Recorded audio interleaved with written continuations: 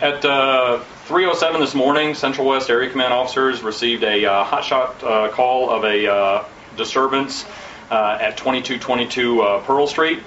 When officers arrived, they were able to contact a witness. The witness stated that he was a part of a group of individuals, approximately 9 to 10 individuals, that were approached by 2 Hispanic males.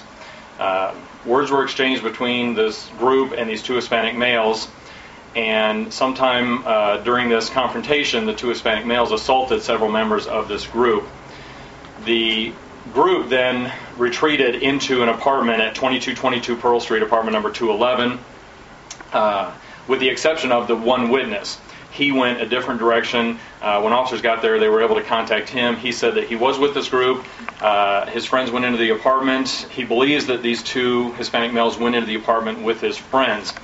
At some point during the confrontation, the Hispanic males made mention of weapons. No weapon was actually seen, but this witness thought that there might be a weapon. So the officers went to apartment 211, tried to make contact.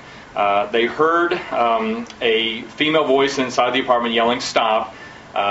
Nobody inside the apartment was making contact with the officers, and there was other pieces of evidence that led them to believe that these individuals in the apartment could be being held against their will.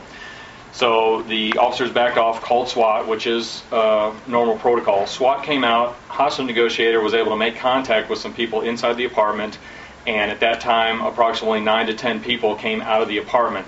The 2 Hispanic males were not in the apartment. Officers cleared the apartment, could not find the 2 suspects, could not find any weapons. The investigation continues at this time to try and determine who these 2 Hispanic males are. Once we identify who these 2 Hispanic males are and investigate this a little bit further, charges could be filed against these 2 Hispanic males for assault.